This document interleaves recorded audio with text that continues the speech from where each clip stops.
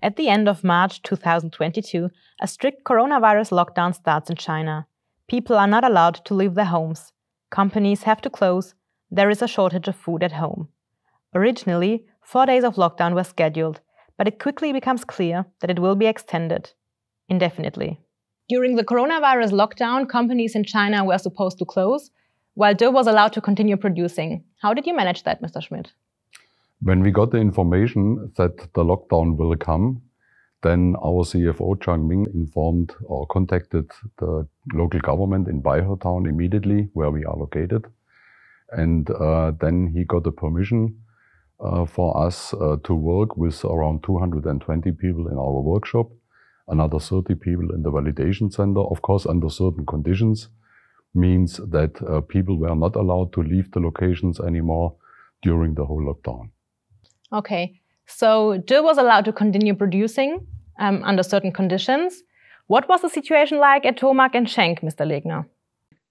The two sites initially were closed and our employees had to stay at home.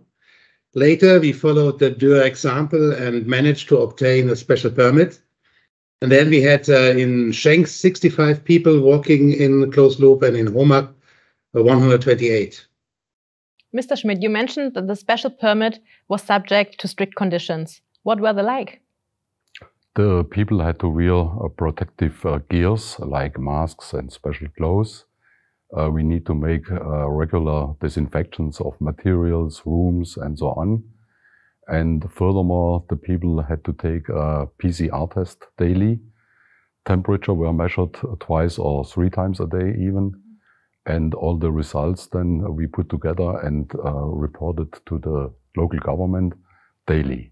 The willingness of the employees to live in the company during the closed-loop production and to fulfill all these requirements is remarkable. But it also sounds like a lot of organizational effort. Can you both tell me more about that? Yes, sure. The employees were living in the company, which means that we needed sleeping bags, mattresses, sanitary items, and of course, tons of food.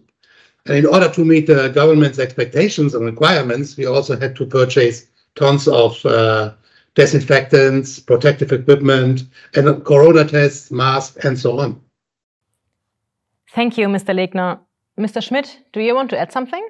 Yes, of course. During the lockdown, of course, transportation and the public traffic, everything was closed mainly.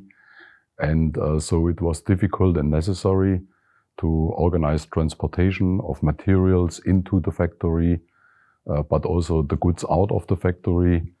And furthermore, we also need to organize the transportation of goods from the harbor, from the customs, into our factory and validation center.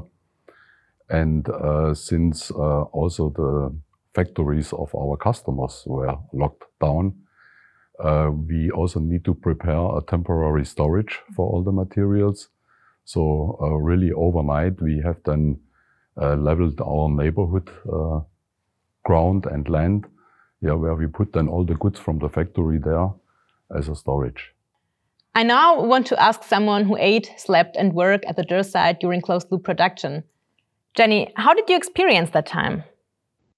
Yes, it was a memorable experience in my life. I'm an EHS specialist.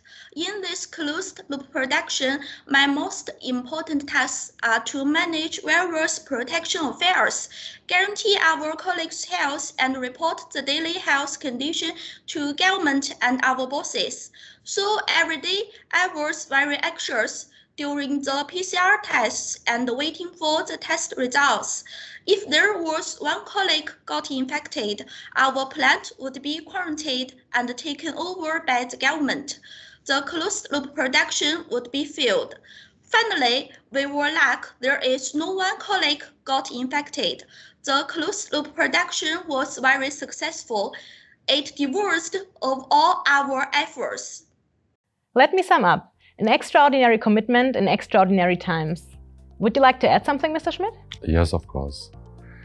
Dear colleagues from Dürr, Schenck and HOMAG, also on behalf of my colleague Peter Legner, I would like to thank you very, very much for your great contribution to work under such very difficult circumstances, which was really an extraordinary contribution not only to the company, but also to our customers. Thank you very much.